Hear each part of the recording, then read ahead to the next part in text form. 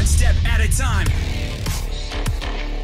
So Street Fighter 6 just released their July 2023 character usage data, which means these are the most played characters per rank. And there are more than a few things that really catch my eye and are super interesting. All right, so first things first, if you enjoy fighting game content, make sure to subscribe here for more, because we have new videos Monday and Friday, and we stream twice a week. All right, my dude, so here is the chart right here. As you can see, it is categorized in columns by rookie first, and then we have another column that's iron, bronze, silver, and gold all together.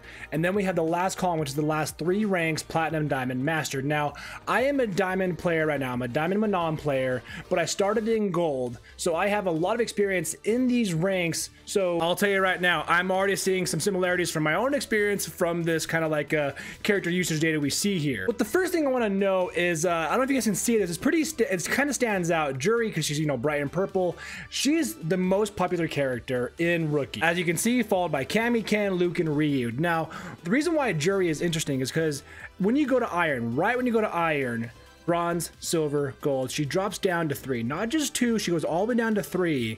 And then you hit platinum and she's bottom 5. So she's still like the top 5 most played characters, but her rank, like how much she's actually used, how much she's played, goes down every category of rank. And the reason why that caught my eye is because I'm actually learning how to play Juri myself right now. So honestly, I kind of understand this. And the reason why is because on the surface, Juri is actually a very friendly, beginner-friendly character. She's got a lot of fun, you know, good tools. She has good anti-air, she's got good basic normal, she's got good specials. Her supers are fun to use. She can do a lot of fun and good stuff right out of the gate, but as you start to learn her more intricate details, she gets a bit more complex. So as you guys can see here, iron, bronze, silver, gold, she's kind of in the middle. She's top 3 because again, she's pretty beginner friendly, but as you get to platinum, diamond, master, she kind of has a higher skill ceiling than most characters in my opinion, with her feng shui engine install for her super art 2 and just what she can do with her moveset. She's very interesting, but again, I think her skill ceiling is a bit higher than most characters, so she gets a bit harder to play the higher you go in rank. Because the higher you go in rank, essentially you need to be doing more. You can't just be doing, you know, your standard pokes and hitting every DP you get out there. So Juri, well, any character kind of takes a bit more, you know, thinking power the higher you go in ranks, and Juri requires more thinking power as a character, so your mental stack is pretty stacked the higher you go in the rank. So it's kind of interesting to see that she starts at the very top, most played character, and then as you go higher in the ranks, she just starts to.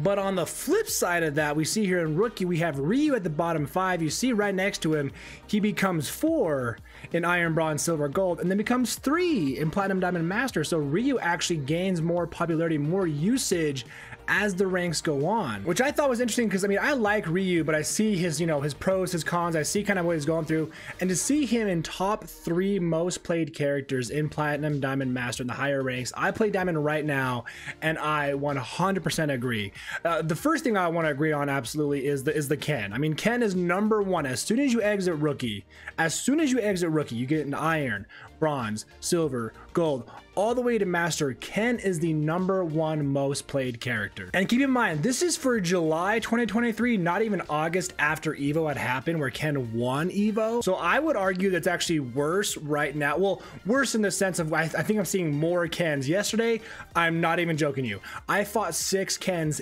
in a row on rank. So this is July, where Ken was very popular through all of the ranks, number 1 most played character, except for rookie, which again, I played gold, platinum, diamond. I totally agree. And then a couple last interesting points here is Luke, I thought would be number 1 in the rookie because he's one of the most basic characters. He's the first character in World Tour that you're introduced to.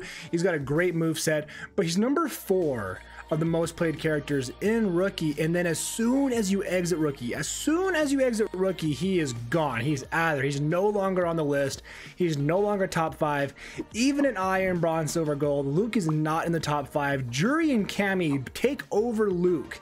Like, I thought that people would be playing Luke, you know, they'd be playing Luke over Cammy or Juri, but no, they said, F you, Luke, see you later, we're done with ya. They just toss him aside. And instead, Marissa takes his place. Because if you guys haven't noticed yet, through all this entire ranks, all the way from rookie to master, it is basically the same 5 characters. The same 4 are always Juri, Cammy, Ken, Ryu. That's it, Juri, Cammy, Ken, Ryu. Those 4 are here no matter what. The only replacement is, like I said, after rookie, a lot of rookies want to play Luke. Luke, again, is very easy, beginner friendly. He's got a great moveset. Then he's replaced by Marissa. And again, I totally agree. And especially in the diamond ranks where I'm in diamond right now, I see a ton of Lukes, and yep, absolutely. If it's not Ken, it's definitely Marissa. Did I say Luke? I meant Ken. And same goes, if it's not Marissa or Ken, it's definitely Ryu and Cammy. Because this isn't even regional lock. This is overall. I'm in North America West, but even in my region, this kind of like statute, this kind of column 1, 2, 3, 4, the top 5 most played characters has been my experience. I've definitely played the most Kens, and then Marissa's. I can definitely see the Ryus, the Cammys, the Juris. I see this on a daily basis. But what I think is interesting, go back to my point about Luke being replaced by Marissa, is Marissa then turns into the top 5, bottom 5, so number 5 of the top 5 most played characters for Iron, Bronze, Silver, Gold. So she kind of sneaks her way in. She's not number 4, 2, you know, or even 1. She's just like, oh yeah, I'm now in the top 5. And then as soon as you hit Platinum, Diamond, Master, she's number 2. Right under Ken. She skips everybody. She goes right above Cammy, Juri, Ryu. She goes above them all and becomes the 2nd most played character in Platinum, Diamond, Master. And I can't really say why. I mean, honestly, her damage is absolutely disgusting. That might be a part of it. She gets armor on some moves. She can deplete your drive gauge like none other. Even if you're just blocking, she can absolutely destroy your drive gauge, putting you at a big disadvantage. She's got a command grab. She's got good overhead. She's got good lows. She's a decent anti-air. She's got a really good kit, and she's actually classified as like an easy character. So here's the funny thing, Juri is classified as a hard character, and she's number 1 in the rookie section, and Marissa is classified as an easy character, but she's not even in the rookie section for the top 5.